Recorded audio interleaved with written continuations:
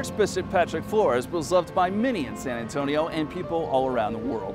In 1956, he was ordained in Galveston and would eventually become the first Mexican-American bishop in the United States in 1970.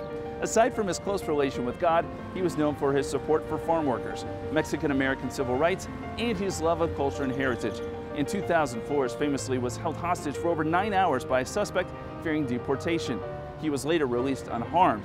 He continued to serve as Archbishop of San Antonio until his retirement in 2004.